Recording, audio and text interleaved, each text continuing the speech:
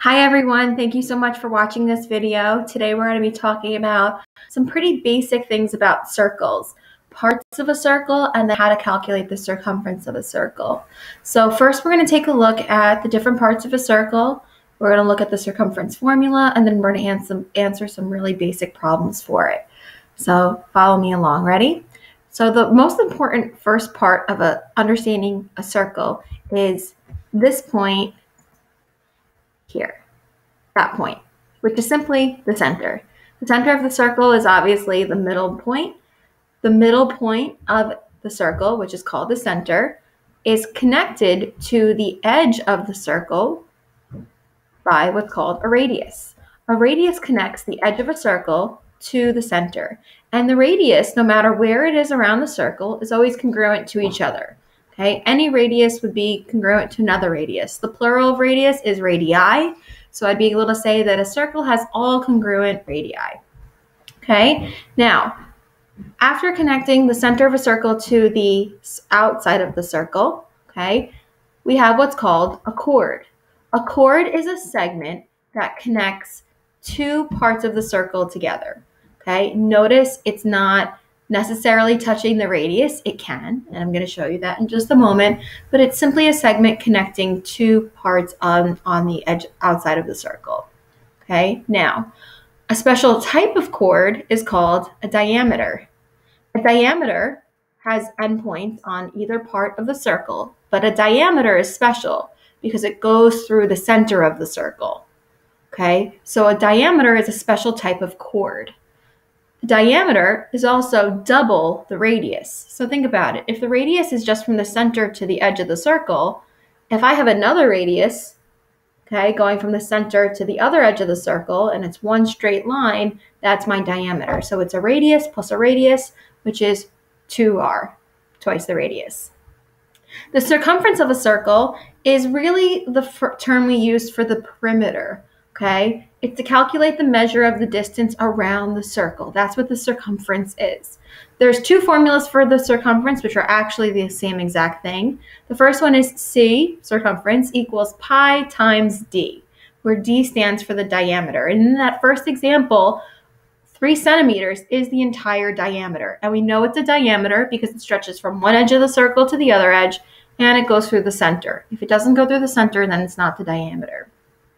So the formula is simple. I would just do pi times that diameter 3, and that would be my result, 3 pi centimeters.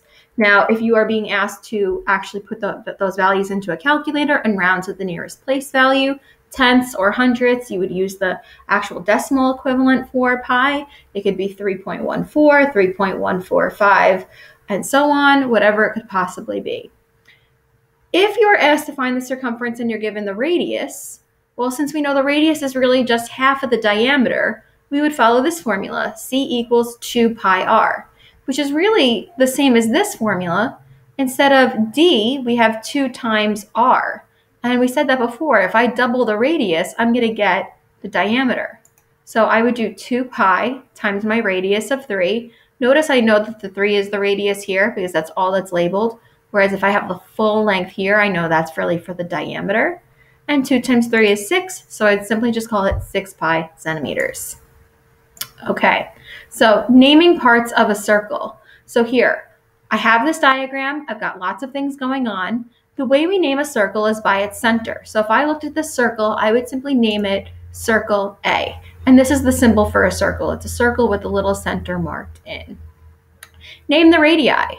Now, what we should know is that the radius, remember, matches the center of the circle to a point on the outside of the circle, okay, on the actual circle itself. So I would look at this and I'd say, I definitely see a lot more than just one radii. Here's one, BA, CA is one, DA is another, EA is a fourth, FA is actually the fifth. I actually have 5 radii in this one diagram. A diameter is a chord that goes through the center, okay? And a diameter is really just the radius doubled. So if I look at this diagram, how many diameters do you think we have? It's 2. Here's one, BE, I put it in green, and the other one is CF. So we have two diameters here, BE and CF. Now chords. A diameter is a special type of chord. So both of those are definitely chords, BE and CF, but a chord doesn't need to go through the center. If it goes through the center, it's a diameter. So do you see another chord here? You should. It's CG. So we actually have three chords, and I put them all in blue. The two diameters are chords, and then this is also a chord here.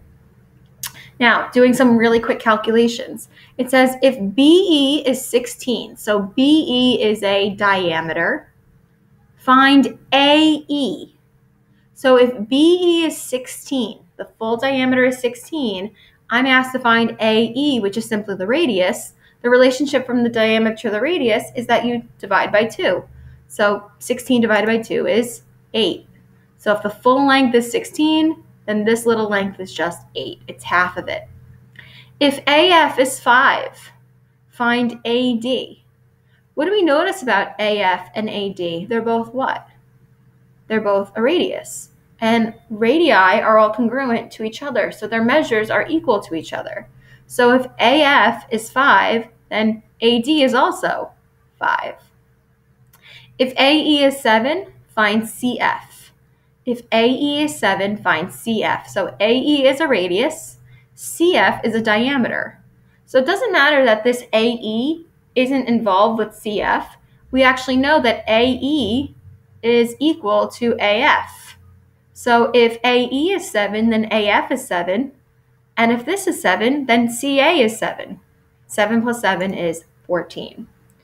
Does GC equal CF? Now, here's the deal.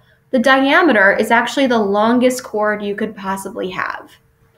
Anything else connecting other two parts of a circle together would result in a smaller segment than the chord that goes through the center of the circle. So by definition, then, the diameter will always be larger than any other chord that doesn't go through the center. So does this chord, GC, equal CF? The answer would be no. A chord that does not go through the center is shorter than the diameter, and that's always going to be the case.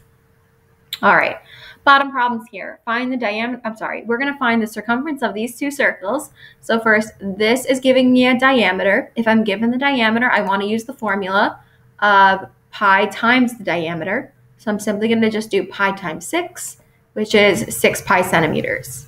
If I'm given the radius, the formula is 2 pi r. So I want to do 2. Oh, I also put it in decimal form if you need help with decimals. You're just really doing 6 times 3.14. I did round to the 10th place as well. And now if it's a radius, we want to do 2 pi r. So 2 times pi times the radius.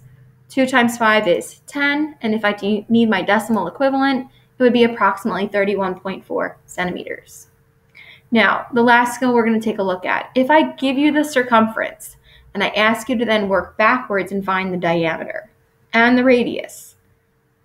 If the circumference is equal to pi times the diameter, I would plug in my values as the circumference is equal to the diameter times pi, or pi times the diameter. You can put it in either order. The way to solve for the diameter would then be to divide both sides by pi. So if I divide this side of my equation by pi, and I divide this side of my equation by pi, and I round my answer to the nearest tenth, we should be able to get 31.8.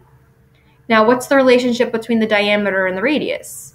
I simply divide this number by 2. So if my diameter is approximately 31.8, then my radius is 15.9. Same thing here. If I set this up, 50 is then equal to the diameter times pi. If I need to calculate the diameter, I would then divide both sides by pi. 50 divided by pi is about 15.9.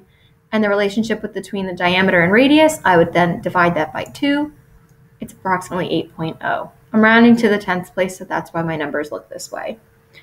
Next one. My circumference is 25, so 25 is equal to the diameter times pi. Divide both sides by pi. I would get 8.0, and then my radius would be 4.0.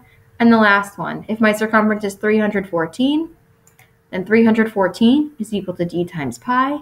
Divide both sides by pi. I get 100. and then my radius is 50. Thank you so much for watching my video. I hope it was helpful for you.